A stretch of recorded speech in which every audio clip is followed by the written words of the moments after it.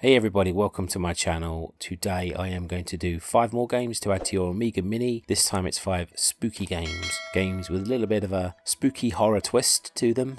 They're not all going to be horror, scary horror, but something that would come from like a B movie or something, and hope you enjoy the list. So without further ado, let's get on with the first game. Okay, game number 1, we have Darkseed by Cyber Dreams. Now, H.R. Geiger was involved in this. He is the guy who's probably best known for creating the Alien in the Alien movies, and you can tell that he's been in touch with this because there's some creepy alien looking stuff all over the graphics on this.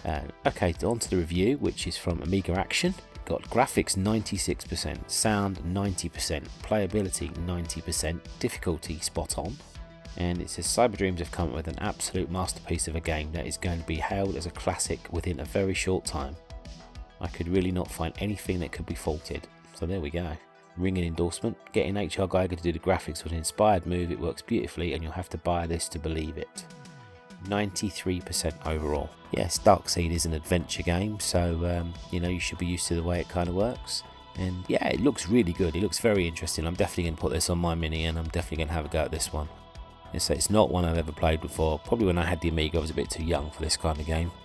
But yeah, it looks amazing and I will be checking it out. Let me know in the comments if you played it, because I'll be really interested to know what you thought of it. And it's definitely a good start to this spooky games list.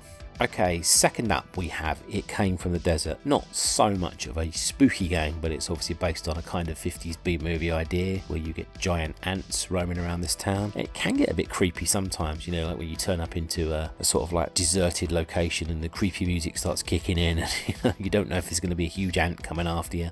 I always found this game really difficult because there's kind of a lot of a time mechanic basically on it, and if you do get injured by the ant, you go to hospital and you've got to try and escape the hospital without the nurses seeing you, and if you don't, then you lose a lot of time. It's quite pressurized in that sense. Amiga Action, as you can see from the review, gave it 91%, which is great, excellent score. 96% for graphics and 95% for sound. This guy Doug says if you thought that Rocket Ranger was about as good as Cinema Web was going to get, then It Came From The Desert is here to prove you wrong. Graphics are about the same standard and the sound is really atmospheric. The gameplay, however, is slightly better than in previous Cinemaware games, with a lot more to both see and do. Buy this game at all costs.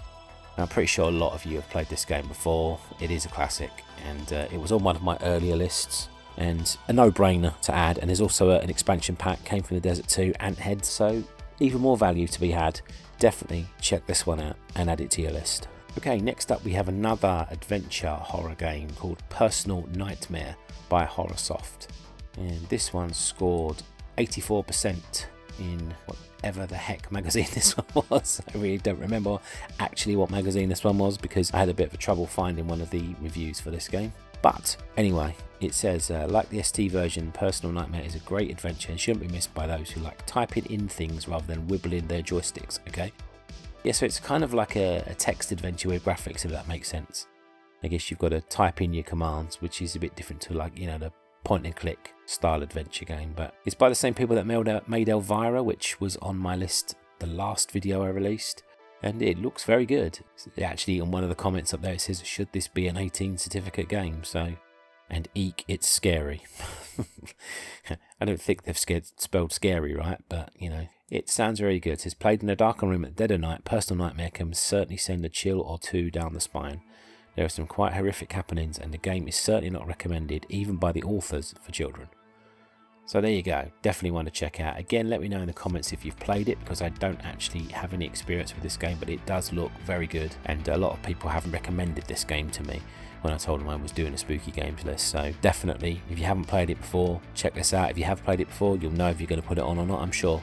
Next on the list we have a game called Waxworks, and this is a nice long 3-page review where it scored 91% from Amiga Action. So another very good game. Graphics 90%, sound 84%, playability 91%, and what do they say here? Instantly recognizable as Horrorsoft creation due to its high quality graphics. So again, it's one of the Horrorsoft games. They're the ones that made the Elvira game. So yeah, you can tell they're made by the same people actually.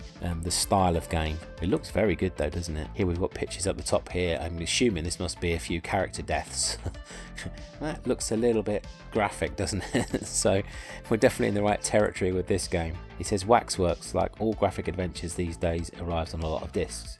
10 floppies, wow. Will drive you absolutely crazy if you haven't at least got an external drive. Thankfully with an external disk drive swapping is minimised quite extensively. It says of course a hard drive is by far the most effective way of playing the game. It won't be a problem for us. Let me know again if you've played this in the comments below. It looks really good and I'm definitely looking forward to giving this one a try. And finally on this list we have Zombie, and this is a game I have played.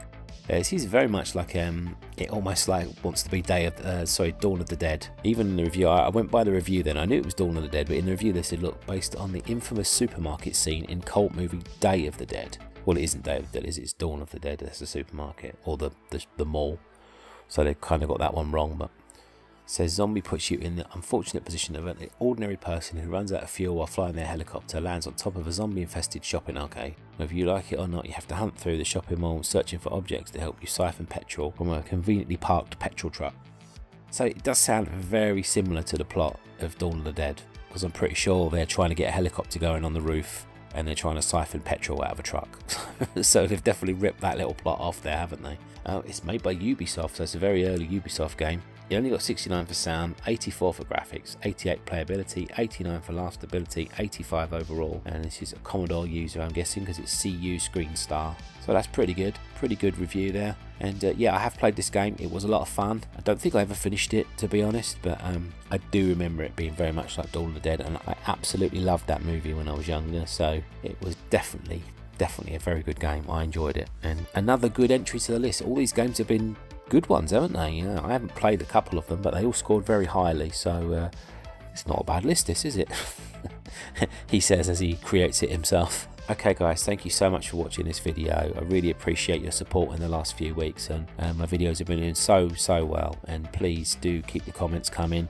Share with your friends if you know they're into this sort of thing, and if you're not on the channel already, don't forget to throw a subscription, like the video, that really helps as well, and don't forget to tick the notification bell as well if you want to know when new videos are releasing. We're a day away from the Mini coming out as I'm recording this, so once I get my hands on the console itself, I'll be recording some videos and putting them up, probably about using the interface and doing the WHDLoad thing and everything. So if you're interested in any of that, please do keep watching. And yeah, I'll have a lot of Let's Plays probably now we've got access to the console. I'm so excited, I can't even tell you. I'm absolutely buzzing. If you've got any comments, don't forget to leave them down below. If not, you can send them to the social media addresses that are on the screen. And once again, I say thank you so much for watching. Been absolutely awesome the last few weeks, and well, over the years, if you've been with me for even longer than that. I've been going for 3.5 years now, so coming up for 4 years soon actually, which is crazy. Thank you for your support. Hope it continues, and I hope we continue to have our dialogue in the comments, because I really do enjoy talking to you guys. Okay, take care everybody, thanks for watching. I'll see you on the next one.